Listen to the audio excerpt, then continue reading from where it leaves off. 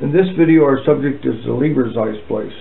This splice is identical to the sailor splice except for making a preliminary tuck of the leading strand under the aft strand, as that's shown here. Here's the sailor's mapping. You can see the leading strand goes over this aft strand and the target strand, and then underneath the forward strand. In the levers, it weaves itself under the aft, over the target, and under the forward. That's the only difference in the mating. This tuck of the leading strand under the aft, as we see right here, it accurately defines the throat of the splice. This property makes this eye a natural choice when forming an eye around the thimble. Unlike the sailors, the lever's does not have that protruding strand at the throat.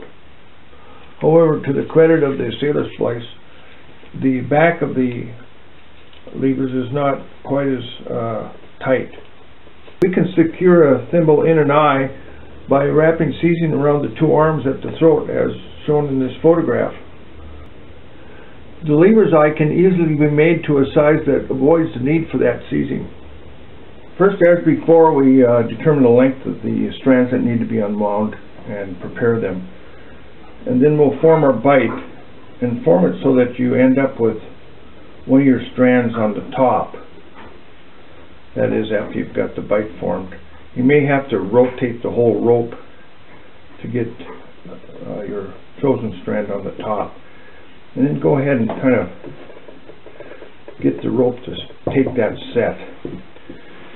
Now take the thimble and set it on the working strand so that the leading strand is right at the neck. And then we'll bring the working strand tight up against the thimble.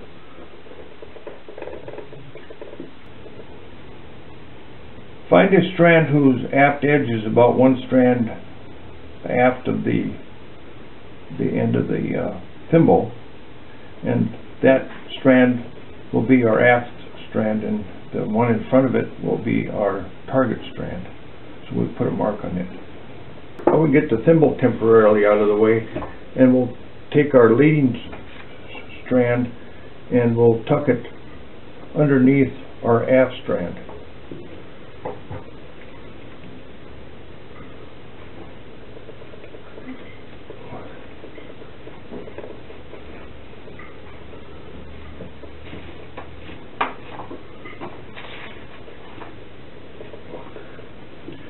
Then we can take our chosen strand and tuck it under the target strand.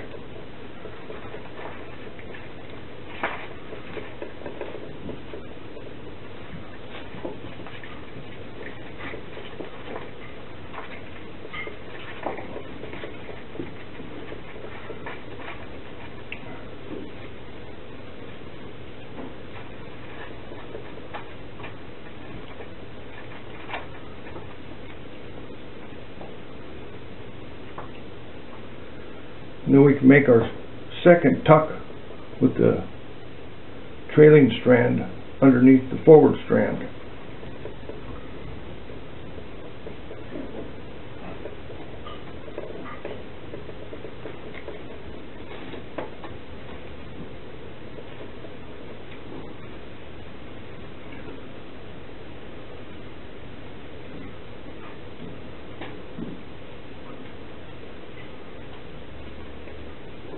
Now we put our thimble in position and see how we're doing. Tighten up the two strands.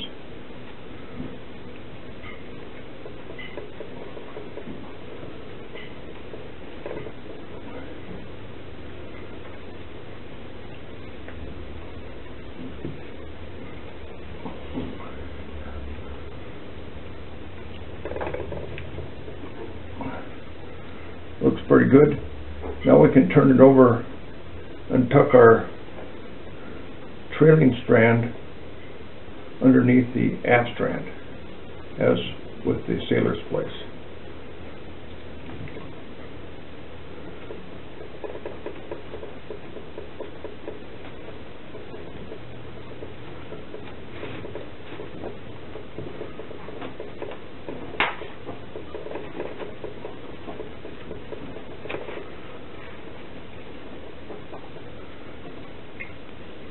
And we'll tighten up all of our strands.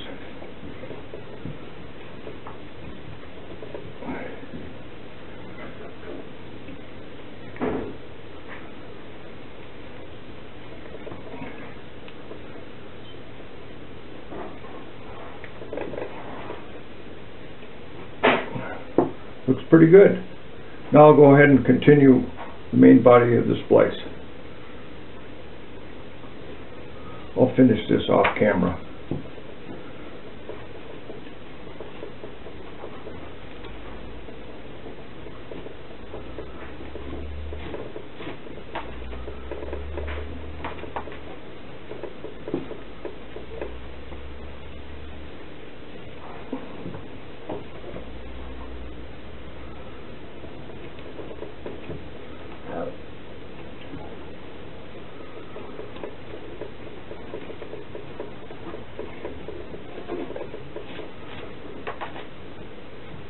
Okay, I finished the main body of the splice, and then I created a taper like we did for the sailor splice. Another way of finishing off the taper, rather than just nipping the yarns maybe an inch long, is to cut them on a taper. So we can go something like this.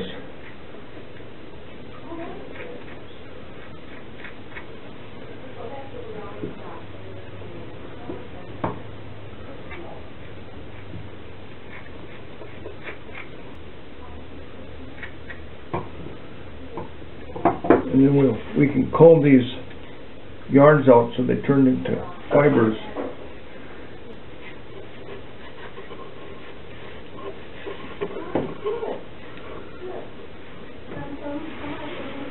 And I'll temporarily hold this in place with some tape, and then we'll put some porcelain on that and serve it. I'll do that on a later video.